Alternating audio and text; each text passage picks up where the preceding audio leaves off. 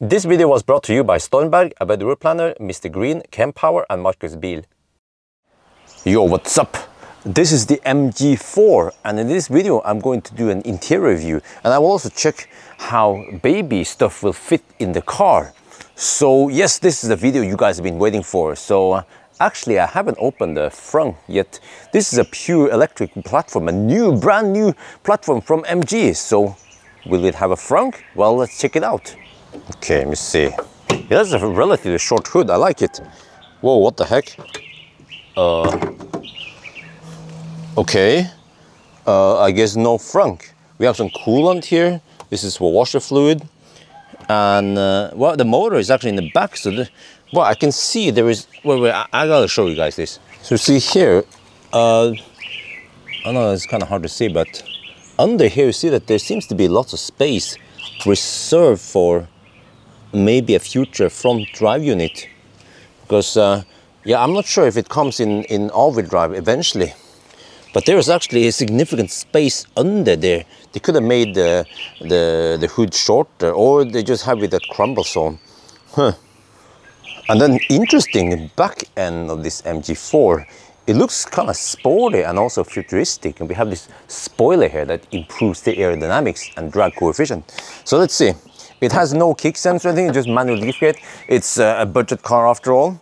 And then, you know, I have Ora Goodcat nearby here. The Ora Goodcat has very similar size as the MG4, but we have more space here than the MG4, than the Ora Goodcat. So here we have the Shuko cable, or it's not Shuko, I forgot. It's the household cable. And then under here, I guess. So we have interior light there. We have a slight pocket here for storing your shit. Another pocket here, but you see the wheel is really here. It's like we have very nice and long wheelbase. That's contributes to the comfort of this car. So very impressive, but it kind of limits a little bit of the trunk space here. But here under the lid here, we can't really utilize any space here, unlike many other EVs. So I guess some of the drivetrain has been packed in here. See, here is where the heck is this thing? Wow, it's freaking big and long and black. Okay, that's good. Then we have pump and stuff here.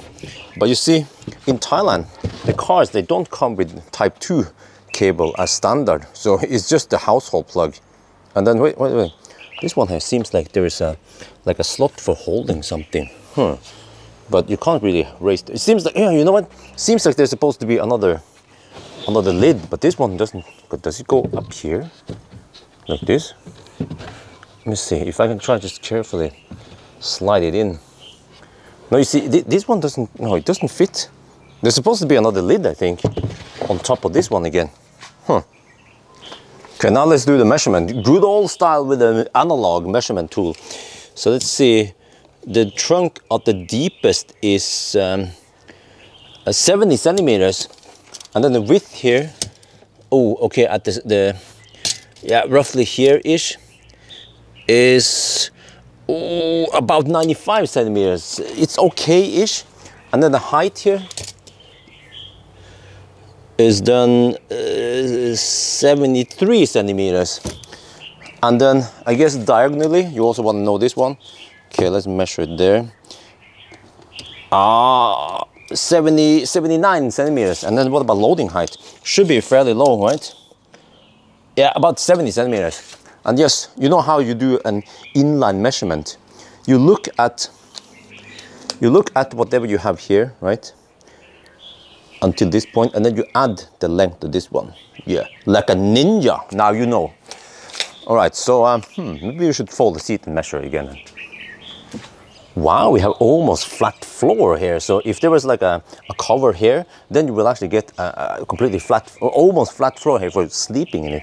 But is it long enough for sleeping? So I have now pushed the passenger seat all the way forward. And then remember that over here, the steering wheel is on the right side with the wrong side, should have been left side with the right side. So if we extend it all the way there, then we actually have about 183 centimeters. Very impressive. Wait, is this even better than Kona? Huh? Wow. And maybe because the hood is relatively short. And then here we have 166 centimeters. And then what about diagonally? Like if you have a long shaft from IKEA, right? I'm gonna put the shaft in here. Oh, 205 centimeters. This is very impressive for such a compact car. And here we have Cybex E-Priam. It's considered a medium-sized stroller. And then we have, before we used to have the carry cot, which is a lot bigger, but now Isabel is more than 6 months, so then we use the seat pack. So it's not that big, but will it fit in the trunk here without taking off the wheels? Let's try. Okay, let's see if we take this one, the frame first. Can we fit? Oh, we can. Whoa, we can fit it here without taking off the wheels. In the Pussycat, we have to always take off the wheels. And then, let me see, what about this part? Well, actually, we can just put it here if you're lazy, or you can even fold it further to make it completely, like this, for example. But let's just try to do it like more commonly in and out more often, right? So we just have it in this position. And then it eats up a little bit more space, but whoa, whoa. Whoa, now I'm officially impressed of the space in this MG4. Wow. And then here, look here. For ease of fix. Whoa, this is awesome. Wow, I can feel that. I can feel the hooks there. This is really impressive. Wow. You see, and actually, if you cover it, it just feels nice and soft. Some of the Swedish cars and the German cars, there is some kind of hard plastic. But here, you actually have the same function, but with the comfort. And also you can see that the seat is relatively flat. So for a daddy, from a daddy's perspective, this is really good, because then you can easily see the thing on the child seat. So now let's try to fit it in here. Okay, don't mind the music. They're going to announce something. After all, we are in the freaking village over here. Okay, anyway, now we take the EasyFix base, take it in here, extend the hooks. And wow, it's so easy to locate the opposing hooks here. Look at this. Oh, this is so easy. And then this is the whole thing. You see that we don't have too deep dip in here. So I can then just poke over and see that this one is green. This one is green. Then we just push it a little bit further in. And now we are secured. We check here, all right? And you see the door open relatively wide. We have good door opening here. And then we take the cloud set and just place it in here.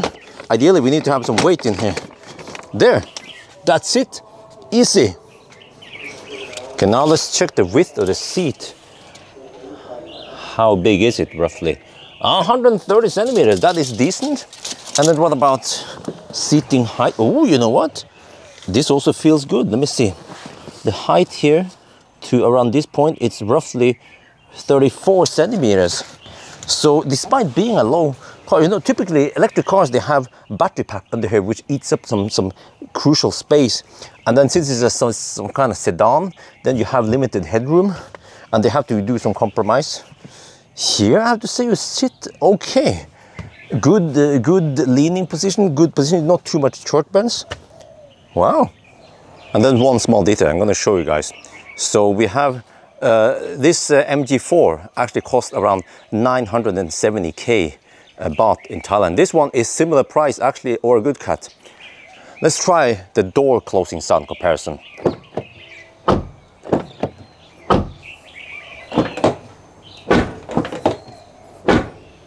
And then inside in the MG.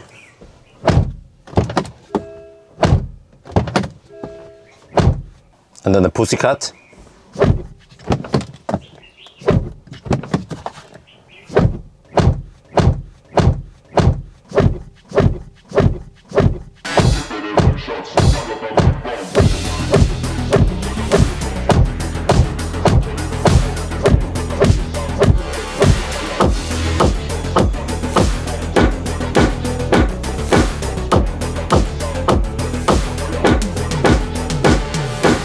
In the back you have some pockets for store. Wait, can we put a phone there? Is that big enough? Let me see.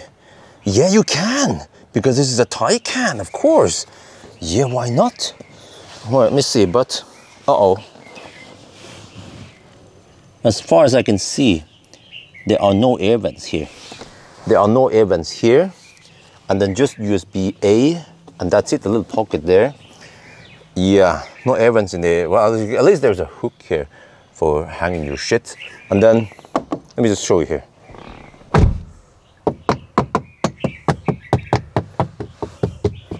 This one is side soft, but everything else is just hard plastic.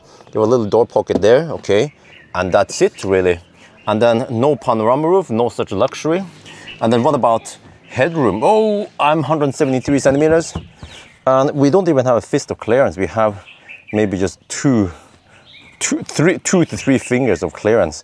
That's it. So it's kind of tight in here. And then whoa, what about what's up with this? No middle headrest.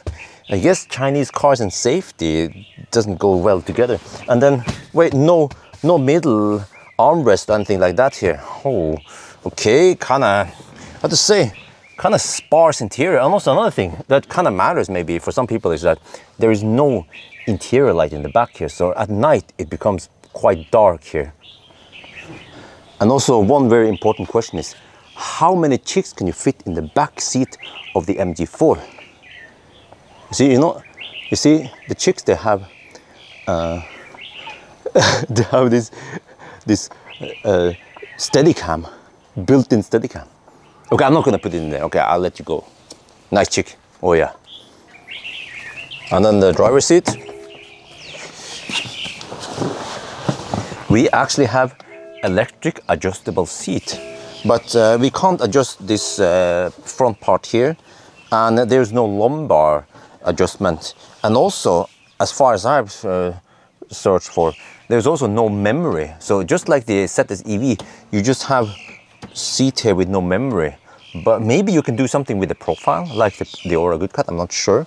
But I like this one. The steering wheel can be adjusted up and down, in and out. So I can actually find a very comfortable seating position in or a Good Cut or the Leaf, or cars where you can only go up and down. Typically I will have the steering wheel a little bit too far away. I prefer having it, I think you're supposed to have your arm around 90 degrees angle, like roughly like here, and then you're supposed to sit kind of upright also. This is supposed to be the safest driving position, right? Am I right? And then here, the sun visor can pivot, but that's it, not extend. And here, similar to the back. Well, I kind of like this design. Yeah, we have a door pocket here for storing your shit. Fairly large. Okay, we have a button for light switch. Then this is for mirror adjustment.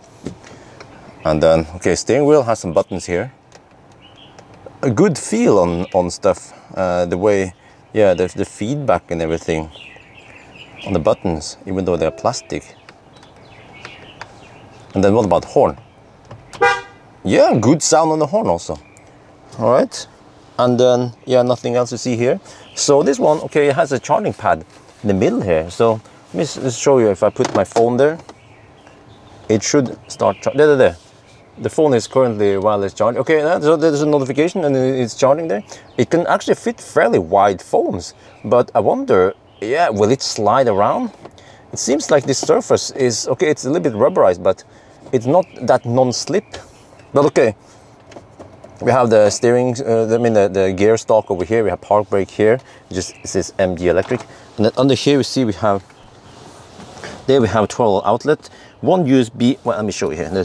We have one USB-C and one USB-A. Well, that is good. Cup holders here. Yeah, and also, a fairly big space here for storing your shits. And you can also close this one. Huh? This is quite stylish. And also here, a little strap-on for more items. And then here, ginger snack. This is also a fairly big room for storing your items. So I actually like the design on stuff here. It makes it open. You free up some space because it's a pure electric platform, and it feels okay. Like this one feels okay. It's a little bit plastic here and there, I have to admit. The screen is also kind of small, but yeah, other than that, okay, this one, the light is yellowish. We have a holder here for sun glasses. Here, on the other hand, there is no light for the mirror, the makeup. There's no makeup light here. Also, no makeup light. So, kind of sparse interior. The seat has good side support. It's like it's probably some kind of vegan, right? You know, nobody uses real cow leather nowadays. But it gives you good side support. I'll give it that. And then when it comes to headroom here, well, let me close the door. You see it better. We have roughly 1 fist of headroom here. I think that's fairly good. And then tall people, they would just take the seat further down like this. And then suddenly you have a little bit more than 1 fist of headroom there. So I'd say that the headroom here is quite acceptable. Yeah, and then what else should I show you? Okay, the back. I mean, for such a small car, actually, the space in the back is okay. But I like this one a lot, the instrument cluster here, because you have the driving information here, you have the speedometer always visible here, you have state of charge and GOM always visible here with the driving mode. Everything is visible here, always.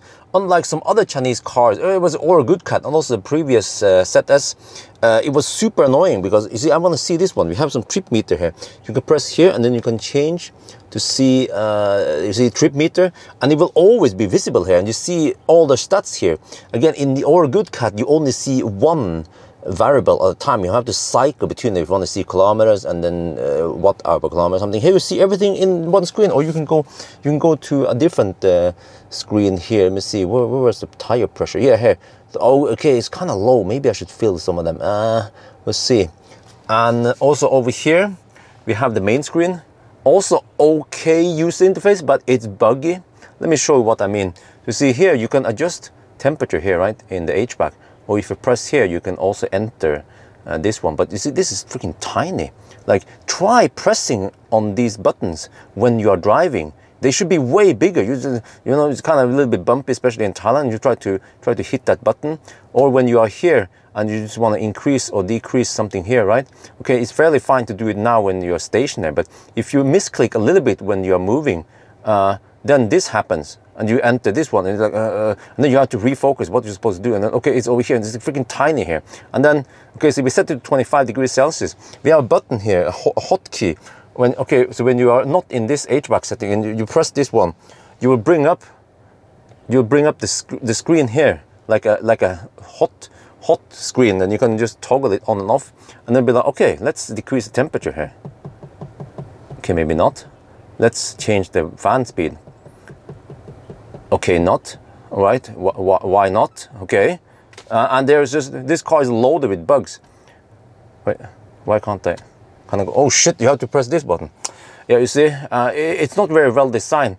And also, if you go here, every time you start driving, it will reset some of these assistant thing. Maybe it's because I'm not logged into, but it's still, even if I'm not logged into this car with a profile, it should not keep resetting all this stuff, you know. So that's kind of bad user interface, but also it's full of bugs. I don't have time to explain all the bugs, but in general, the user interface here is kind of messy, and also it's pain in the butt to use it while you are driving. When you're stationary, okay, it's better, but yeah. But overall though, this one here is a big surprise, a big positive surprise. Okay, there you guys have it, the MG4. In the beginning, when I look at it at the motor show, I didn't really like the interior. I felt like it was kind of cheap, and to be honest, it is kind of cheap. It lacks interior light in the back. It lacks lots of features that you will find in other similar price car, but the space surprised me. And then, well, when it comes to all the driving and everything, I'll explain you in another video. But also, the whole driving experience also surprised me big time. I was almost shocked when I started driving the car. But you have to find it in another video. But what I have to say is that the interior here, there are other cars with better interior. But at least for this price, I think actually the MG4 is a very strong competitor. So I think that's going to be it for now. Hope you guys enjoyed this video. As always, thank you for watching and talk to you later.